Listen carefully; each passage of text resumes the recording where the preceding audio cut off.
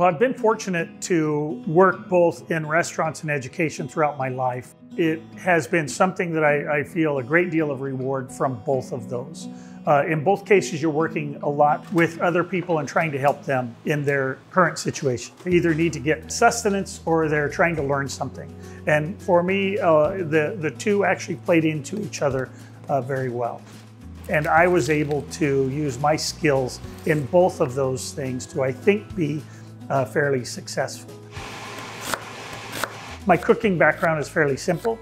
I learned mostly from my mother, my sisters, a little bit from my grandmother, and from watching friends and friends' mothers in the Basque Country and asking a lot of questions. And so even though my cooking background is simple, I haven't had any formal education in cooking. I've been able to apply it to the kitchen in a restaurant situation.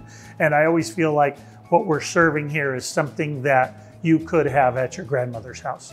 It's something that's very comforting, and yet there are layers of flavors that I remember growing up that we're trying to recreate here.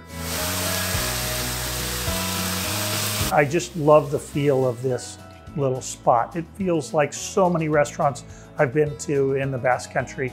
We were able to kind of develop our menu around the chorizo. Basque chorizos typically have 4 ingredients: the ground pork, salt, fresh garlic, and the pepper sauce. The pepper sauce comes from a pepper we call the choricero pepper. It's a green pepper. It can be eaten as a fresh green pepper, but what we do is let that go dry or go red. Then we hang them and dry them, and then from that we reconstitute that, make a pepper sauce from that, and that's our chorizo. I think Ansots is a little bit unique in what we're doing. We're trying to do something that you can bring a group of friends or family, and it's affordable for small and large groups.